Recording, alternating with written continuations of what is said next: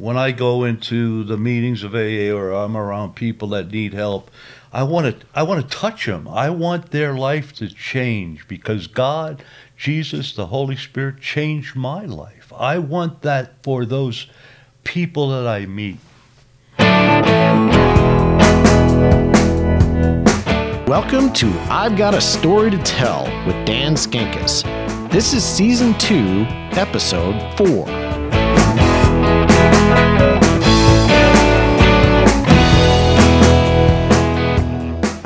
We were headed down to Bonanza, which is right by the Salvation Army. And the first encounter I had with this vast amount of people lined up from Bonanza, and there's a railroad trestle about a mile or 2 miles from Bonanza in Maine, were tents, people living in cardboard boxes. The missions were full, and this overflow of people were living however they could. They had their own community up this 1.5 miles on each side.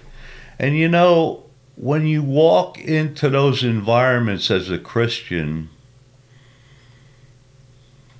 the feeling is, I want to help these people. I have to do something for these people. And I remember this one guy, his name was Joe, and we called him Indian Joe. And he was a young man, good-looking guy. And he had an addiction with alcohol and gambling. And so we got to know him, and he was a pretty intellectual type guy. And he developed a pot addiction for marijuana. And so this drug that became legal in our society today, I saw it at work in this young man's life. My tenure down there was 15 years of going down on those streets. That's how long my ex and I... So Joe was in our life from when he was 20 years old to approximately 35 years old. And we would always try to get him to understand that, hey, Joe, man, you can't... And he'd smoke it day and night. He would smoke that dope day and night. And so as we would see him over the years, what progressed was this young, good-looking guy gaining weight and getting heavier and heavier. And then after about 10 years, he had incapacity. He didn't have the capacity to really walk because now he's so overweight. And talking to this guy that had an intellectual level that was really interesting to talk to him, he no longer could get it together, and all he wanted to do was smoke that dope. We prayed for him. He would allow us to pray for him. The women would baby him, trying to get him out of that box. They would try to talk to him and say, you know, you got to do something with your life. But he was addicted. That drug that they say is non-addictive is addictive drug. If you take a drug and it makes you sleep, you need that drug, whatever that drug is, because whatever the components are. But anyway, Joe ended up passing away in the box, cardboard box. So that's one human being. So in the interim of knowing Joe in all of those years, after he passed, we reflected back on the different things that we tried to, and he was a likable guy. He, at any stage of that 15 years that I knew him, really a likable guy. People around him liked him. The people, their community liked Joe. And many times I would talk to him, and it was like an overpowering thing. After a while, there was no communication left, and it was so very difficult to see this human being that you had these great conversations with no longer have the capacity to talk to him. And it was heartbreaking. The whole thing is heartbreaking. The thing with working on the streets, most of the time your heart's broken because the Joe is multiplied by many people. And the women of the streets are the heartbreak. That's the most heartbreak I've ever had in my life, especially elderly women on the streets that are so congenial and love Jesus. And for some reason, which I know, they were abused or people took their finances or whatever, and there they are. They're out on the streets. And we got to love a lot of those people. I just want to reflect on how God's heart is broken.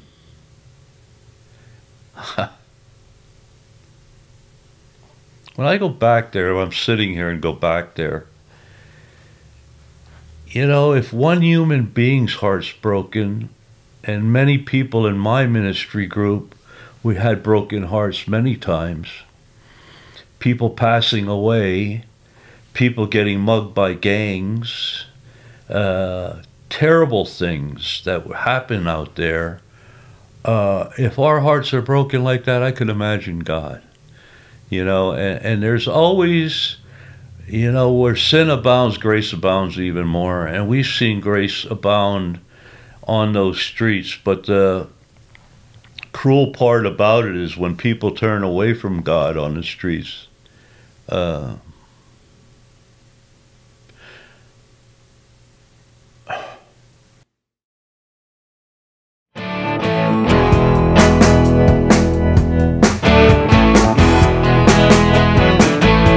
You're listening to I've Got a Story to Tell with Dan Skinkis.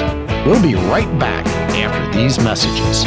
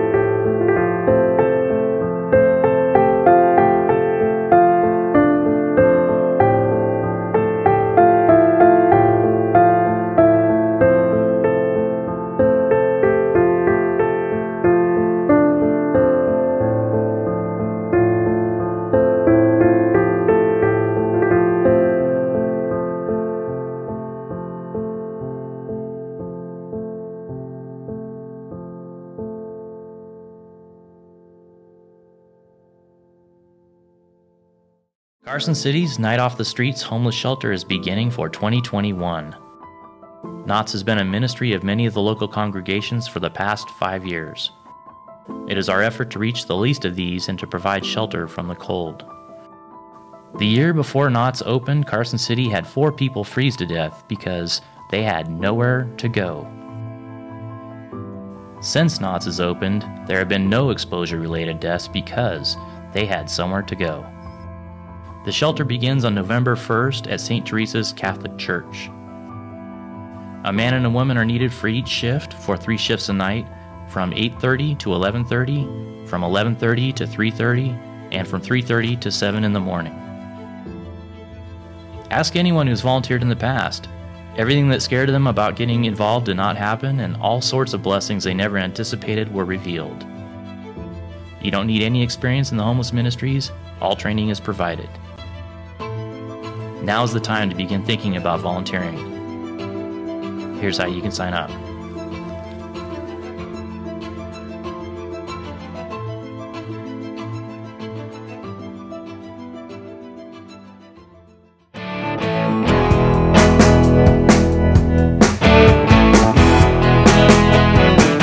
Welcome back to I've Got a Story to Tell with Dan Skinkis.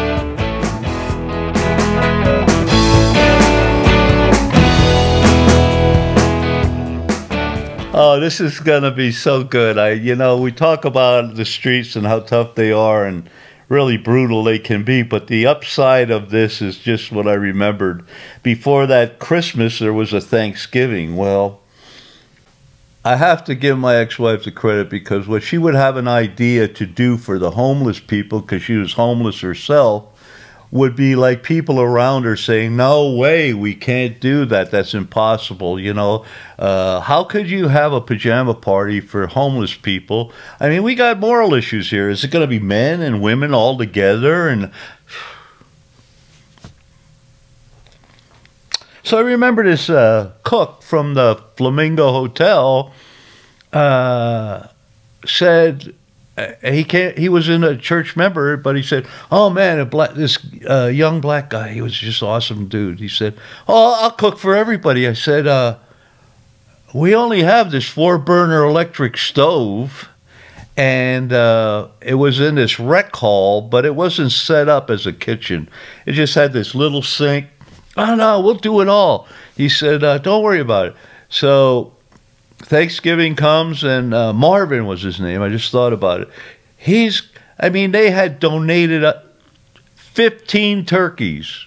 Well, let me say 10 because I exaggerate. 10 turkeys, the whole 9 yards. This guy starts cooking the night before, and he's cooking all night long into the morning.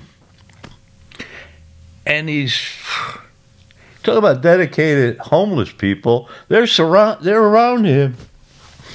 And Thanksgiving comes, and I'll never forget. This happened more than once. The whole thing is set up. The dishes are done. We have to do the dishes with the garden hose outside, making sure everything's clean and perfect, And so it's all set up. So the people start coming from the Mission down on Main Street, Salvation Army, up to Henderson in a van, 17 at a time. That's all we could transport. So we get up to about 120 people, and I'm saying, man, hey, Marvin, we're not going to have enough food. He said, don't worry about it. Yeah, don't worry about it. God will provide. So as these people are coming through the line, man, I don't believe we did all it. I don't believe this happened. So they're coming through this line, and people are saying, you like mashed potatoes? Yeah. Gravy? You want gravy? Yeah. Could I have a little more? Sure. And then as we're giving a little more out of compassion, I'm looking, and the line's not getting too much smaller, and I'm saying to Marvin, man, we gotta watch it, because we're not gonna make it.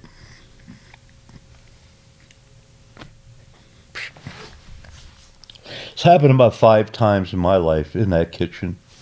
We keep scooping it out, and Marvin says, no, just give him the food. Give him the food.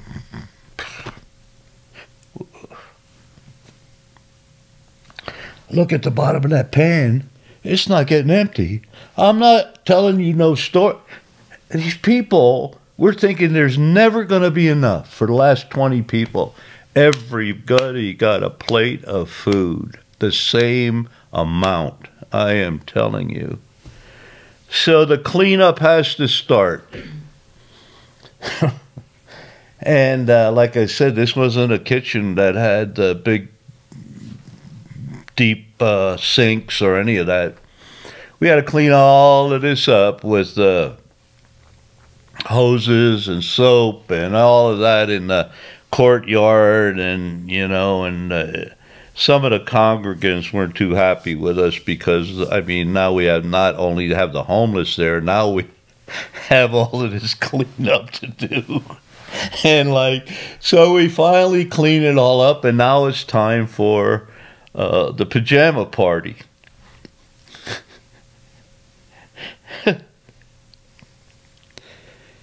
There's so much pride in the streets. These people, you think they're all beat up and could care less. Well, no. We had all these pajamas, brand new, all donated. I think there was maybe at the end, a lot of people, some people went home. I'd say 60 people for the sleepover.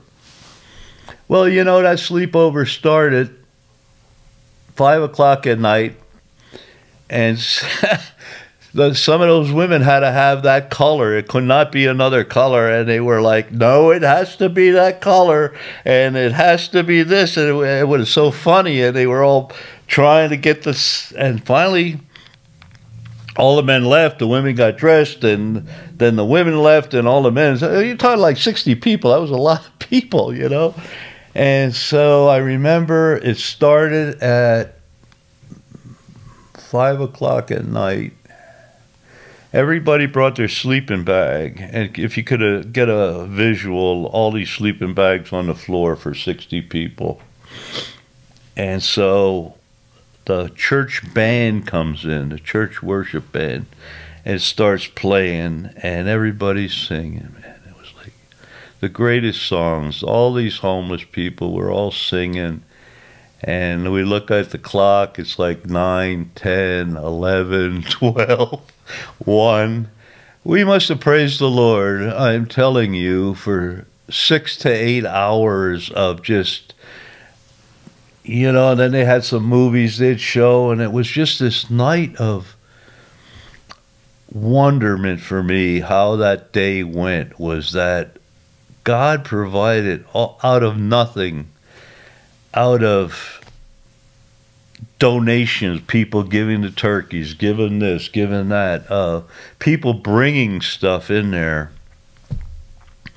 And the end product was that, all those people, the men on this side, the women on this side, everything was in order, perfect order. No, there were no arguments, there were no, that spirit of...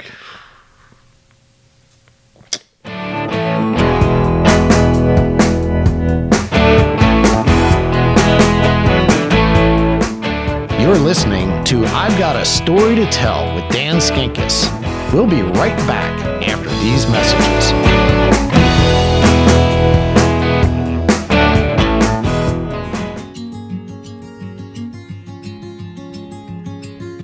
Psalm 40, verses 4 and 5. Happy are those who make the Lord their trust, who do not turn to the proud, to those who go astray after false gods. You have multiplied, O Lord my God, your wondrous deeds and your thoughts towards us. None can compare with you. Were I to proclaim and to tell of them, they would be more than can be counted. My name is Ron Roberts. This passage tells me, gives a lot of comfort, I think. You get to, all your cares are gone. If you place your trust in God, what do you have to lose? As we mentioned this morning, if God is for us, who can be against us? It gives us great comfort. And this is what I take from this. I always think of this when I am in a problem, or in despair even. I always think, if God is for us, who can be against us? And when we place our trust in God, we will always be with Him. I think that's very reassuring.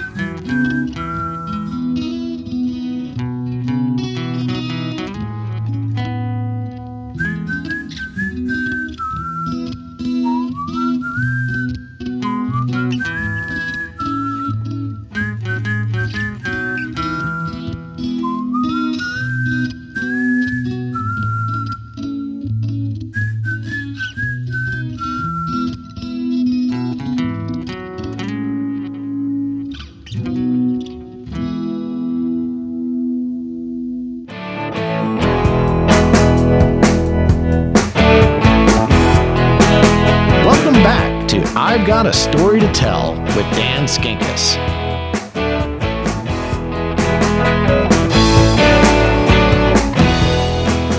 But I know one thing about people that I have met in those dire straits. When they find Jesus, they need Jesus, because that power of the Holy Spirit, I'm talking about a monster, this addiction and the drugs, and has 1,000 tentacles. And you think that psychology is going to take care of 100 of them, and it doesn't even take care of 5 of them. And over here's the next problem, and over here's the next problem. And now you have one answer, and that's the Lord Almighty. And the reason I know that, because that's what had to happen to me, was that when God came into my life with all his power and all of what I need on a daily basis, I live in that today, because that's the power of recovery.